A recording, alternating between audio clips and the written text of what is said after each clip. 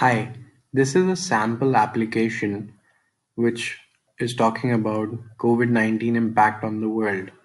We have used multiple data sets over here to show as many insights as possible. This is an overview of the application.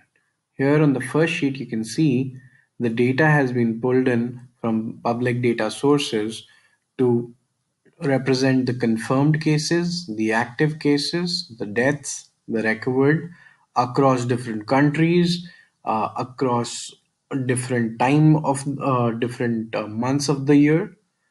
Now, if you want to deep dive into it, you can actually click on it and see specific to that particular country, which is the US over here. Or else, if I want to change the view and see the COVID impact on other aspects of the world, I will bring in other data sets. I will switch my screen to show you some other data sets. Here is the data set related to National Air Quality Index. I have taken the data for India region. Here, this is a report which is talking about the impact of COVID-19 on the civil aviation. This is a PDF file from which we are extracting the relevant data.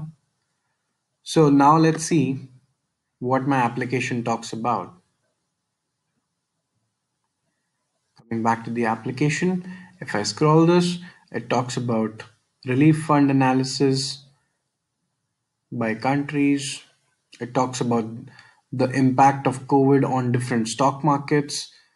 These are just the different kinds of data sets that I've brought in the application to give as many meaningful insights as possible. So I've brought in the NASDAQ, the Nifty, the Sensex data, the airline industry data, and the impact caused due to COVID-19.